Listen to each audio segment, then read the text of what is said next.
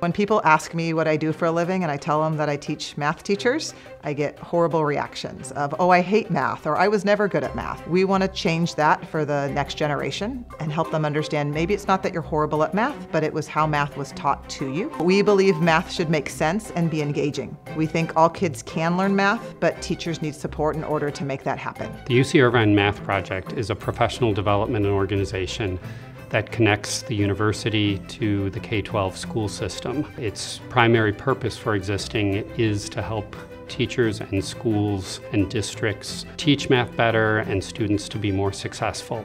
We want our students to be able to take risks in a mathematics classroom.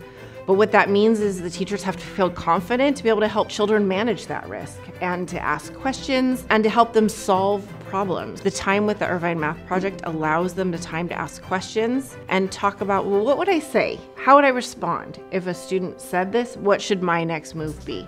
They talk about it collaboratively in a low-risk professional development training. It allows teachers the time to develop their own skill sets so they feel confident and are better able to explore with children. At the Irvine Math Project, we find that good math instruction requires a balance between three types of knowledge. So there's conceptual learning, that kids understand big ideas, procedural fluency, in which they get more proficient at performing those procedures, and then applying that into real-world problem solving. A balance of those three will allow students to be successful in math and apply it in the real world. We help teachers achieve balance in instruction by helping them consider which resources to use. There are a ton of resources available right now, especially on the internet, so we have to help them balance the use of their textbook with fun and new engaging things, because 180 good lessons don't make a coherent curriculum. Recognizing and understanding that balance in the classroom and giving teachers the ability to plan and use the resources that are available to them is really our mission. In professional development, we teach the teachers the way we want them teaching their students. So we engage them in discourse and reasoning. There's a lot of aha moments. They're fully engaged in the training, and we discuss ways that they can directly implement it with their students, but we've modeled those ways with them so they can see how to build discourse in their math classroom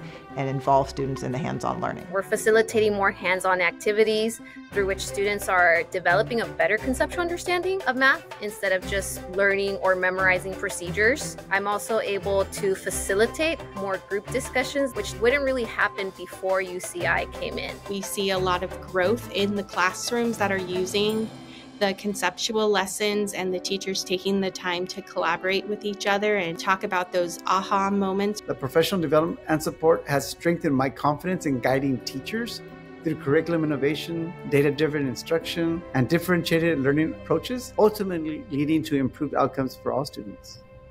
A good day of professional development is not enough to really impact student learning. We have to get out into the classrooms and actually teach it with their students. So we also do a form of lesson study where we co-plan a lesson together, then one of us will model it with their students while the teachers observe, and then they get a chance to reflect and try to teach that same lesson to another group of students. We find it much more successful when they can see us actually doing the things we ask them to do with their own students, so they can believe that their students are capable of doing a lot more than perhaps they thought they were. Today, I was able to use algebra tiles with the teachers in the morning. Some of them picked it up easily, some struggled a little bit, because while they have procedural knowledge of how to solve equations, some of them don't understand kind of the why and where did it come from of the procedures they follow. They could naturally assume that their students would also struggle. It helps teachers feel more free to ask questions, to make sense of things that maybe they didn't have fully developed understanding in a particular strand of mathematics. But I also think it develops a better math culture. We're not afraid of math, right? It's important for children to see their teachers struggle and work through it and feel challenged and find success. When we ask kids to learn in mathematics classrooms, we want them to have a growth mindset and be able to say,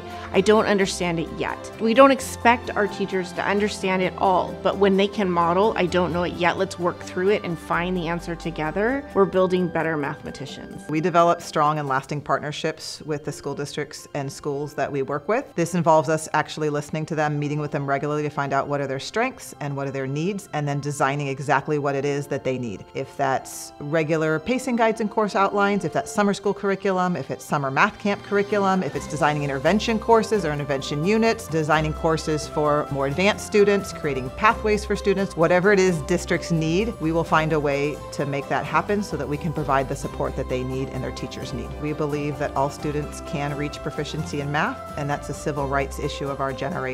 We think that through professional development, strong partnerships with school districts, helping them organize curriculum and supporting the students directly, that we can change the trajectory for the students. We can do this by providing coherent curriculum, having strong partnerships with districts, and providing professional development to support the teachers so that they can better teach their students. We want teachers that feel confident to obtain knowledge and to help kids get there. What I've noticed in working with Irvine Math Project in multiple districts is they help people do that. You create a lot of victories in classrooms when the light bulb goes on. We do that in partnership with children, and we build success for the whole organization. And when this organization is not afraid of mathematics, we can do good things for kids and change their lives.